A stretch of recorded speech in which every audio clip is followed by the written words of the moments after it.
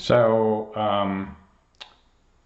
this time we're going to talk about the impact that DNS can have, and can you get a feel for whether your ISP is giving you different DNS performance. Now, the program I'm actually using to test this on the Raspberry Pi, still in the speed test project, we're actually going to we're going to try to not use the ISP's DNS servers. We're going to use Google servers, and we're going to use those servers to look up wikipedia.org, and we'll see how that works, right? So I have two ISPs as usual.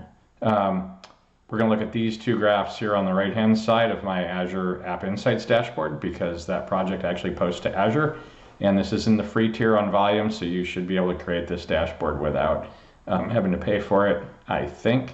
And the two ISPs in red here, for these two, we have Verizon Fios, and in blue we have our friend Mediacom, which I'm using from Delaware somewhere.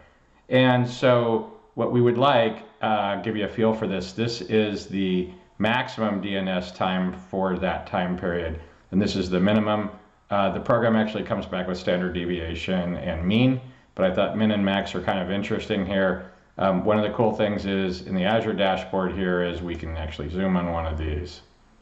And so this is the min time to look up wikipedia.org using the Google servers. So what you get out of this is, man, when I'm on Fios, it's under 5 milliseconds per lookup. If I'm on my Mediacom network, it is never less than 30 milliseconds. Well, almost never less than 30 milliseconds, and it's usually larger than that.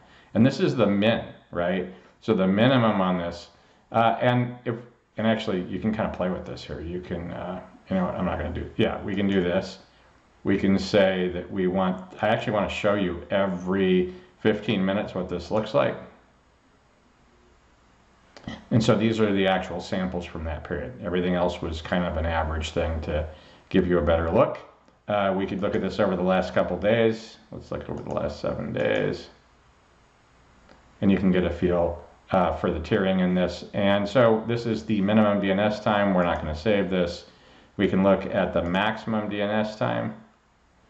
You can see here that generally the maximum is usually not above 50, but you can kind of see these stair step. I don't know why it is. I don't know what the deal is. Let's not go to automatic. We're going to go to 15 minutes again. And I think this is, yeah, so you can kind of see this here. And it's also weird if you do like 24 hours, no, let's do 7 days. You can see this tiering again, right? That we actually get these kind of really bad, on a regular basis, 300 milliseconds to do an DNS lookup. So in this case, you see this a lot. The applications you're using or whatever, they'll pause. And they're pausing because they're looking at doing multiple DNS queries, and sometimes it's noticeable.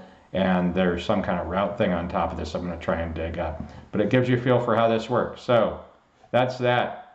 In this project, we did the speedtest.net, and now I've added a bit of a hack. I got to improve it where we do the DNS lookup. I hope that is useful to you, and it gives you an idea of yet another area that can be messed up for your network performance.